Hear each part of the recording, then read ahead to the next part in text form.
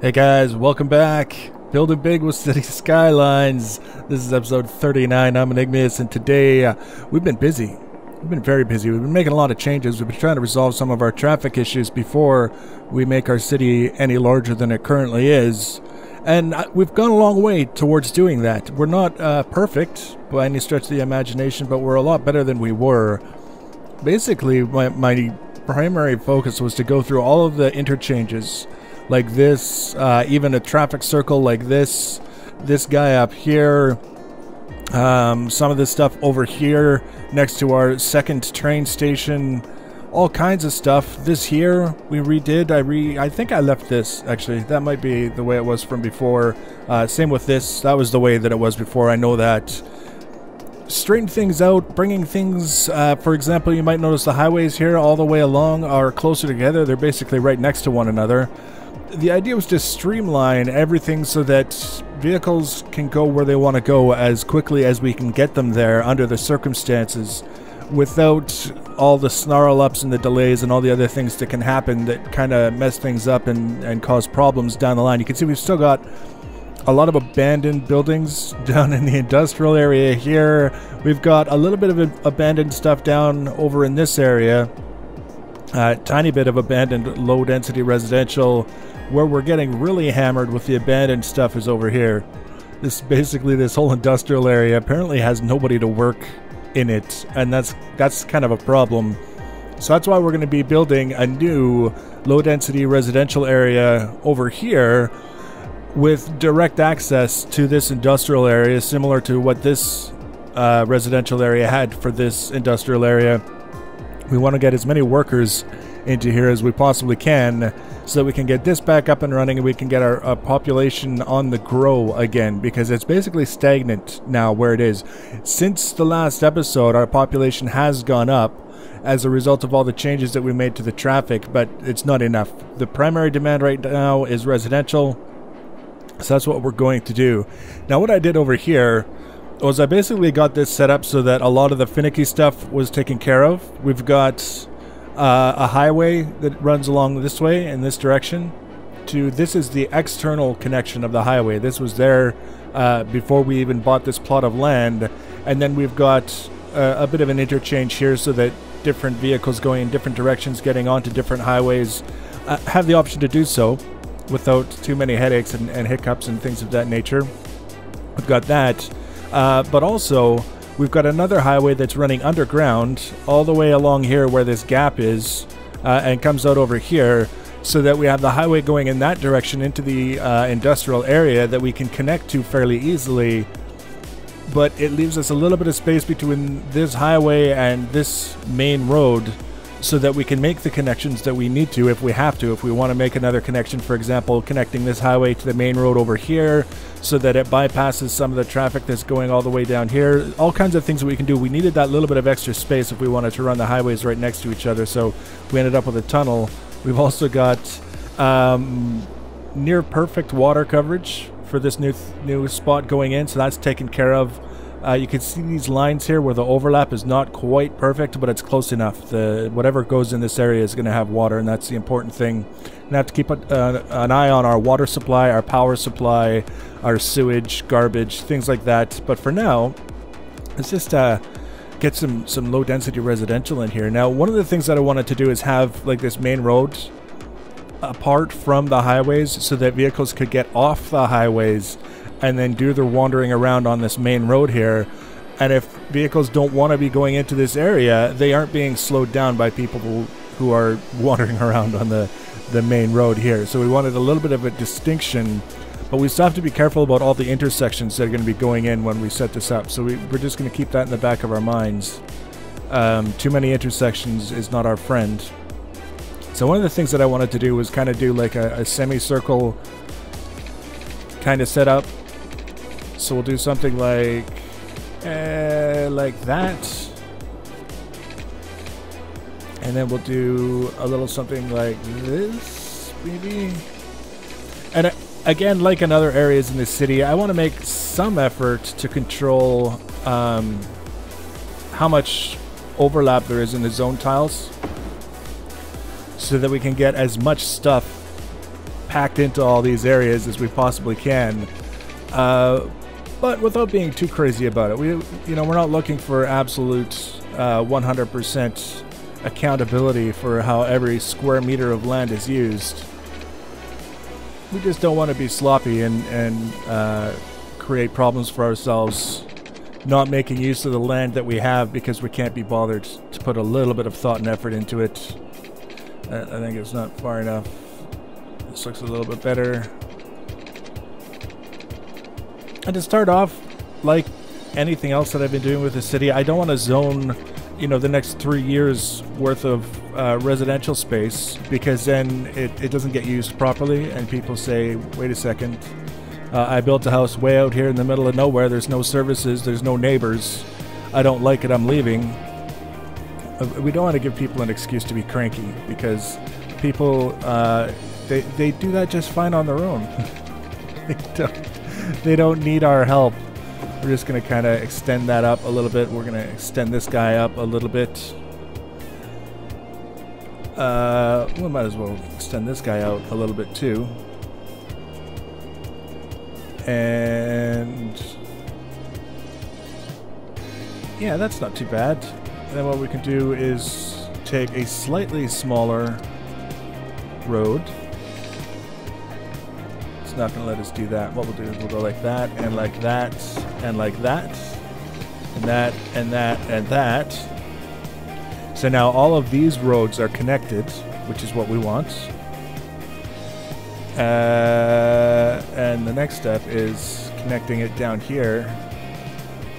There's going to be an intersection there anyways, so there's no harm in making use of it. And here, this isn't really so much an intersection as it is highway off-ramps, helping vehicles to get on and off the highway from this area. So it's not really an intersection, but it's looking like the best we're going to get for right now. I've also got, before anyone wonders, a police and a fire station right here. And where did it go? Did it go into hiding? I have a metro station around here somewhere too that I put in knowing that we were going to need it. There it is right there. I couldn't see it because the flashing power thing, but that'll be corrected momentarily. So we've already got the metro station in place. I don't have the lines set up yet, but I have the tunnels all in place. And that's going to help people get to work a little bit faster. We're going to have, actually, do a little bit something like that.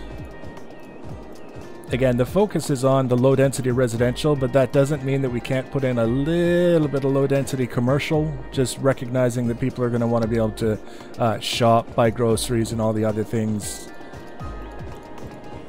So we'll zone the larger chunks for the residential and leave the smaller chunks. We can either zone them residential later, we can do that, there's nothing stopping us from doing that if we want to, or we can use those to respond to the demand for commercial that'll kind of spring up on the heels of this area growing and people moving in and demanding other things besides simply a house to live in. We're going to need one of these guys, a park of some sort. I did some looking, I used the overlays, I did some examination, I guess you could say, of what was happening in our other low-density residential right next to the oil industrial area, and they were basically all educated no matter what I did. So with trying to keep them dumb is just, it doesn't actually work. So we're not going to worry too much about denying the people in this area an education.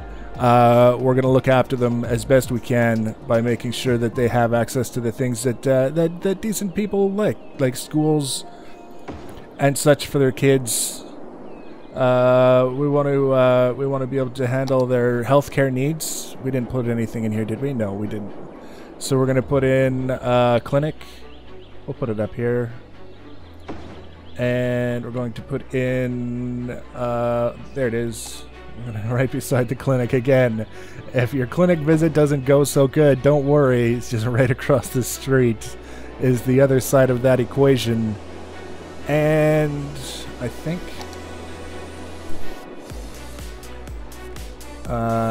yes, we're going to do this, and this, and hopefully that'll grab the power and it'll expand and it'll go and do what it needs to do. How are we looking for police fire? That should be good. And the bus.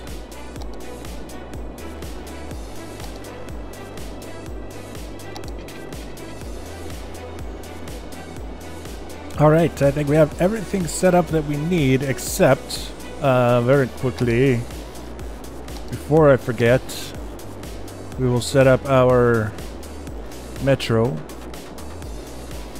Look at that great big, long, it's like, I should have it going that way, but the river, I dredged it when I was doing all this stuff here, and it's too deep. It won't let me place a metro line or tunnel underneath the river because it says it's too steep no matter where I go, so it's kind of a bummer. Actually, let's do it over here. We'll bring that one up there, to there, and there, and there, and then back down and around. No, we aren't going to worry about sending it all the way there. There, that'll be that. Now, all we have to do, get out of this view, start it. Go, residential area, go. Build the houses. We got the power for the metro connected. The park has got power. This does not yet have power, but it will eventually, shortly. You can see the traffic is moving nicely over the bridge already. A lot of the congestion that we were seeing that was causing problems with industrial traffic getting to commercial areas was in this area, and one of the things that I did was I built a tunnel so that vehicles that just want to get out of town can go through this tunnel, and it's a fairly quick route. Comes out over here up to there. You can see there's a certain amount of traffic that really would like to get out of town, so we've accommodated them. Now it's just a matter of having everything sort of grow and expand and people go to work and be happy and make money, pay taxes, get rid of all these abandoned buildings. That's kind of the goal. That's what we're after. So let's see if we get what we're after.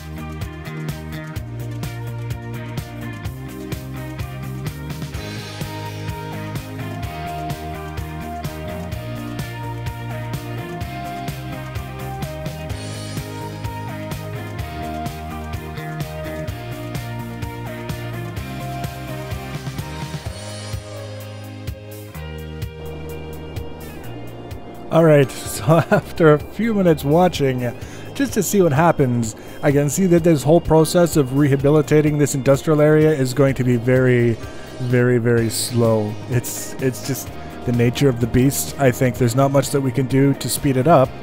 What's happening is that this area is filling out slowly. You can see the demand is actually starting to creep back up for residential, but once we got this in place and said, okay, go simulation, go, the residential demand kind of dropped to reflect the people that were building houses in the newly zoned areas, and then it stayed low along with commercial and the industrial. But you could see there would be a bunch of houses that would go in here, and then some of these guys would be rebuilt. So you can see this one is good, this one, like all these guys down here, they're back in business, but there's still a lot that are either abandoned or don't have enough workers.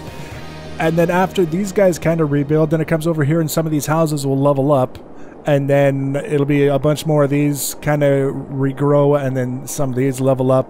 Next episode we're going to have some more houses in place because the residential demand is increasing, which is excellent. The commercial units that we put down here are basically dead. Not enough workers, both abandoned.